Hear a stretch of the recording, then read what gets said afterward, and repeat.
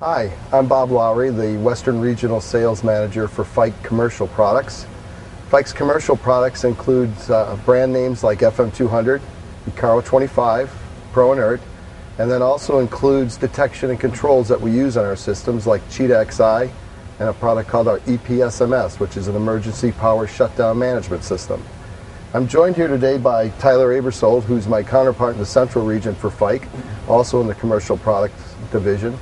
And Tyler, you're also a former product manager with Fike, and you're pretty excited about what we're talking about here today. I am, Bob. I'm very excited. We have two new valve assemblies that Fike has designed for our commercial product lines. I do believe that they both are going to solidify our position within the clean agent marketplace, but also catapult us into being the leaders in the inert gas fire extinguishing systems. Interesting. So it's a new technology, more important than even the clean agent gas. I do believe so. The clean agent chemical itself is going to do its thing once it's delivered into the protected space, but it's up to us, the manufacturers, to come up with innovative design technologies to provide features and benefits to the system in delivering the clean agent chemical into the protected space. Interesting. So same technology in the valve though with the rupture disc.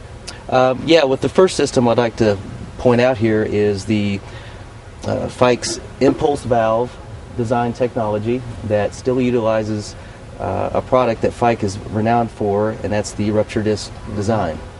And so the rupture disc stays the same. What has changed then with going from the GCA to the impulse valve? It is a newer rupture disc design that is a reverse acting disc assembly, but it still provides the zero flow loss through the valve assembly, which brings a lot of features and benefits to a clean agent system. One being the ability to flow the chemical agent over long distances from the protected space into the clean agent application. One of the biggest features of the new system that we have compared to what we traditionally had is the actuation method. We now provide an electric actuation to open the rupture disc that removes some of the concerns in the marketplace with our traditional systems. Excellent. So our HFCs now have the impulse valve with electric activation. That's the same as what we have on the ProInert valve as well, the self-regulating valve. Exactly.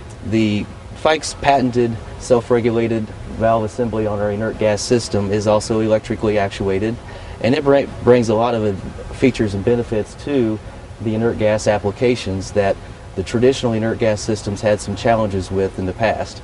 And we've removed a lot of those challenges with this new regulated outlet pressure valve assembly.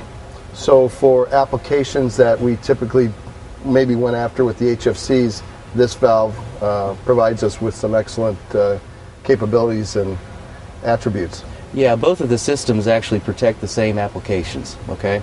But what we've found recently with the Fike's patented regulating valve assembly is the ability to go into an existing Halon 1301 system and do an easy retrofit and be able to maintain a lot of the piping that's within the protected space. And that saves the end user a lot of time, downtime, and obviously a lot of cost. Excellent.